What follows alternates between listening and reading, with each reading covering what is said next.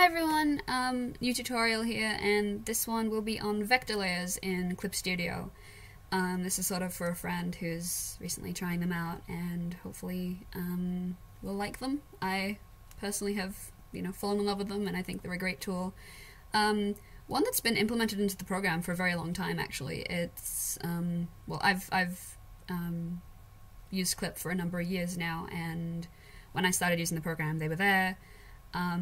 I think they're specifically there for inking, but I don't see a lot of artists really use them too much. I think probably because they're a bit confusing at first, and on the surface they don't really look like they can do too much for you, but upon experimenting and using the tools and stuff, I see that it can actually do quite a lot for you. So I'll try and explain that, as well as give an example. I'll have a sort of, like the last video, I'll have sort of a speed paint example of where I do most of the work, and then just sort of finish it off by explaining and hopefully encouraging you guys to give them a go, because like I said, I definitely think they've helped me out quite a lot.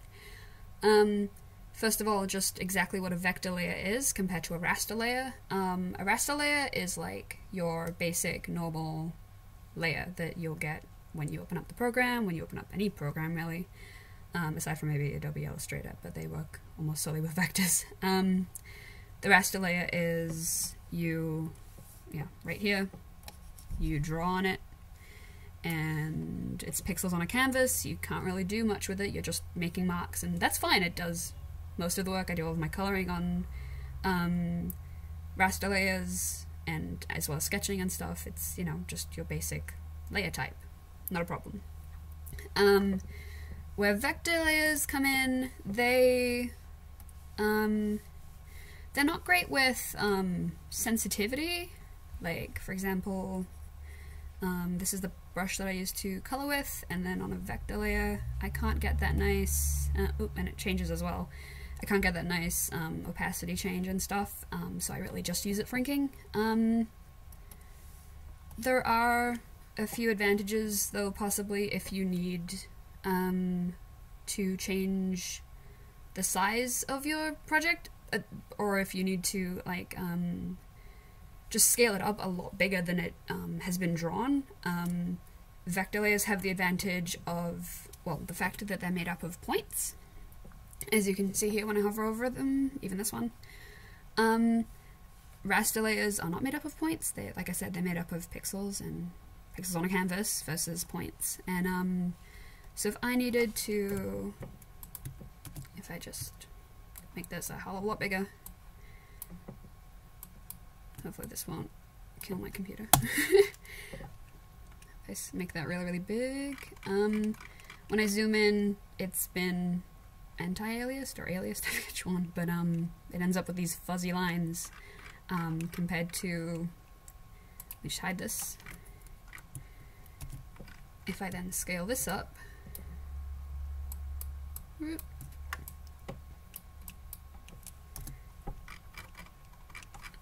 can I make it as big? I really want to show the point, but where did it go? Okay, well, for one, it keeps the width, unless you set it to otherwise, and it will stay pretty sharp. Yeah, it's not gonna end up extremely pixelated and fuzzy. So that's one advantage. If you've ever used, let me just leave these off. If you've ever used Sai, their pen tool, I believe, is vector-based. I haven't used Sai in years, so I don't know if it's updated or changed since, but basically that's also points, and you're moving those. Clip does go a little bit sort of above and beyond with the vector tools. That's why I like it so much when it comes to inking. These are all, I'll just showcase the different things that Clip does with the vector layers and the tools, and then go into the speed paint of me doing the majority of the inking. The first, probably the most useful, is the way that you can erase with these. Let's just say I draw this. For some reason this is the shape I want, but there's overlapping bits and things that I don't want. There's with the erasers, if you have this ticked, there's 3 different settings. There's the normal, you erase whatever you touch, and it adjusts as such. That can be a little bit annoying.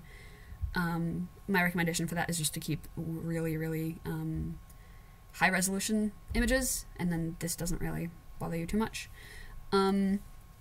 You can erase parts of the line to where they intersect with other lines. So if I wanted to get rid of this bit, or this, it'll get rid of that entirely.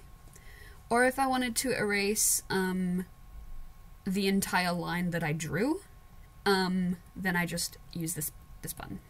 And if I go back a little bit, I can showcase, whoops. Now the entire thing has been erased because I did that with one, you know, and then I lifted my pen up. One line, one swoop, one. So when it comes to erasing overlapping forms, I know I kind of have the trouble where I'll draw something, like, and it'll be great, you know, it's quality artwork right here.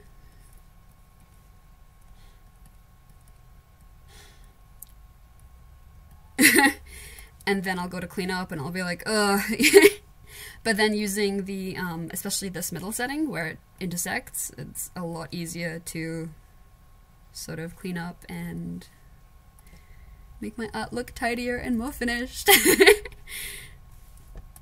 It's kind of hard to showcase an example just like this, but surely like you can see this and how useful it would be. Another thing would be well, the fact that you can control individual points. If I wanted to, for some reason, change his hair to be like this, it's much easier than drawing an entirely new line. If I wanted to adjust the line itself with, like, as a whole, you can use this tool, the pinch vector line tool. It might, I don't know, with each translation patch it's named something different, but the ones with these little connecty things, you can change either the line and have the 2 points stay static, so you're only adjusting like the curve. You can have it so it adjusts with one of them locked or both of them free, and you can just up and straight up move the line about. You can also change the width of the lines, the different points, and this is super useful when you want to do really detailed inks. This is not a great example of it. I'll be showing a much better version later. You can also make the lines thinner. Whoa, that's way too... okay. Make the lines really thin. I don't really use multiplication or division, or really exact width, but if, say, that you wanted your entire picture to be a certain width of line, you can do that as well. Also change the size of the brush and the area to fix, and also you can modify the entire line in one go, such as this. Or you can take this off and modify parts, and I tend to just modify parts at a time. You can also make the line more simple. Give them a nice... Can I make it a pointy jaw? Or will it just... No. Okay. You can make lines, change them that way, as well as connect vector lines together. I'm not... Oh, then I'll turn it into one line to change, as this was 2, but now it's 1. That sort of thing. As well as even redrawing the lines themselves and making really small adjustments that way. Those ones I don't use too much, but hey, you know, those tools are there and they're really useful. I think, yeah, as I mentioned before, this is infinitely scalable, so if for some reason I wanted this beautiful work of art blown up and put on, I don't know, the side of a building, because this is all vectors, it wouldn't go ridiculously fuzzy when scaled up, and the only thing I'd watch out for is, because these are all points, and because there's more information being saved, because it's made up of, whoa, that's a lot of points. The file sizes will be a bit bigger. Once I'm done with all of my inks, usually I'll just right-click, or is it, yeah, right-click, and rasterize it. So now it's a normal raster layer. Yay. But so this will be the work that I'll be inking. You'll see me demonstrating some of these tools while inking, but it will be sped up, so it might be a bit hard to see. And then I'll go through and just thicken and thin lines and just adjust things a bit further and really try and show the difference between a standard inked image and where I'd stop with that, and then how I can use the vector tools to make my inks look that much better. Yeah.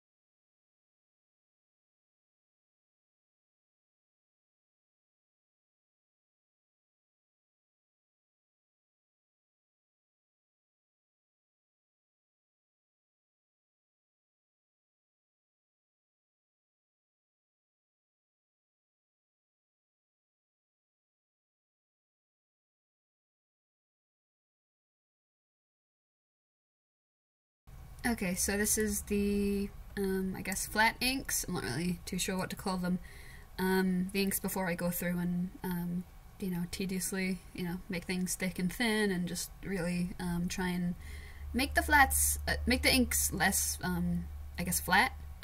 There's a little bit of line variation in just the way I, you know, put pressure down and that sort of thing, but it isn't really to the degree that I'd like, and normally this is where I'd stop with raster inks, just because cleaning them up is a bit of a pain. With the what's the word? with the anti-aliasing, erasing and fixing up, if the resolution isn't big enough, it can really make things look worse, not better. But with the vector layer inks, it's not something I really have to worry about too much.